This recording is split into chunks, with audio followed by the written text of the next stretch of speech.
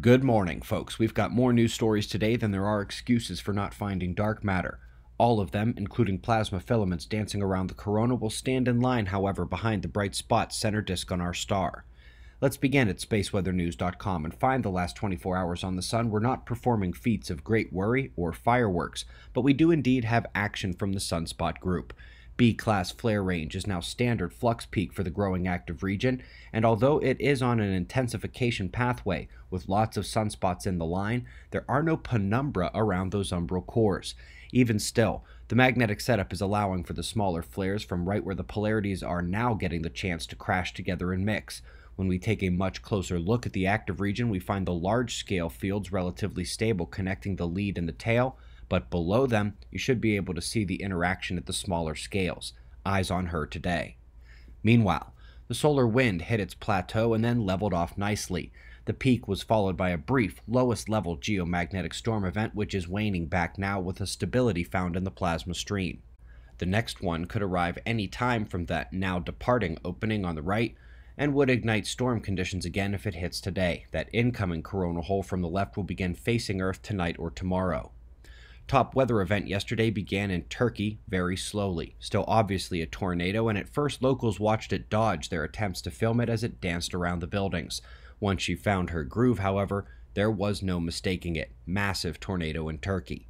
Massive heat wave in Australia. I swear they'll play these tennis matches on the surface of the sun, but not in Australia right now. Meanwhile, one of the snowiest places in America broke their all-time monthly snow record, and we've still got a few days for them to add to the total, but celebrations would likely have to be delayed until the next Arctic wave goes by, set to destroy cold records across more than a dozen states. So folks, yesterday we were reminded that observations are worlds better than simulations and modeling. But a close second to observations is the lab. We know the physics are real there at least, and it's merely a matter of scale and translation to another scenario.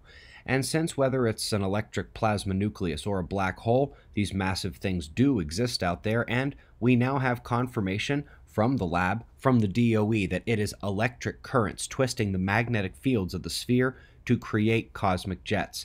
Something tells me that's pretty close to reality.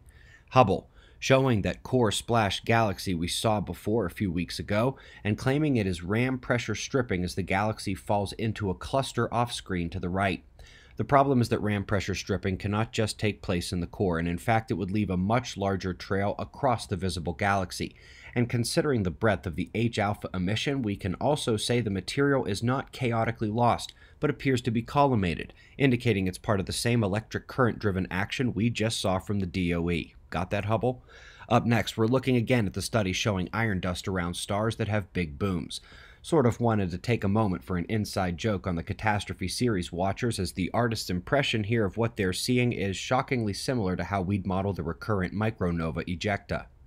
The electric current and magnetic field interaction through the center of a spiral can be found in sunspots too.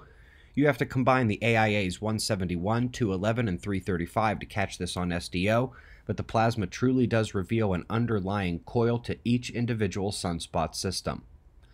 Quickly dropping this into our Space Weather and Human Health folder, as the radiation component of the study on decreased immune function is something we should all be seeing in the future as cosmic rays take a surge in the wake of the coming grand solar minimum this century and continued magnetic pole reversal. In a huge claim by researchers out of the UK and New Zealand, they say it is decision time for mainstream science. They have cleverly deduced that there cannot be both primordial black holes, the way they see black holes, and also be WIMP dark matter. Failure to find the gamma signatures of those interactions should likely lead to the end of the WIMP paradigm. And so let's discuss a better one.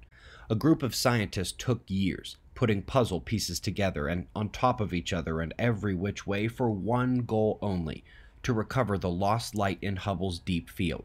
Put it this way, no dark matter researcher has any incentive in this dimension to ever try to do this, because here is what they found. The colored galaxies you should recognize. The black around them is the known matter associated with those galaxies. The gray around the black is the new light, recovered from the Hubble images, representing dust, plasma, gas, sparse, in a halo around the galaxies, right where the dark matter is supposed to be. And folks, again, that's all light from the normal matter. It's just been covert until now. Electric Universe, the Nova Panel, Earthquakes, Climate. Tickets for the Awake event of the year are on sale for only 6 more days at otf.cells.com. End of the road. Folks, it's very possible that episode 12 of Earth Catastrophe Cycle will get done and come out here later tonight. This one on the oceans and hopefully inspiring hope. We greatly appreciate your support. We've got win maps followed by shots of our star to close, and we'll do this all again tomorrow, right here. But right now it's 4:05 a.m. in the new Valley of the Sun. Eyes open, no fear. Be safe, everyone.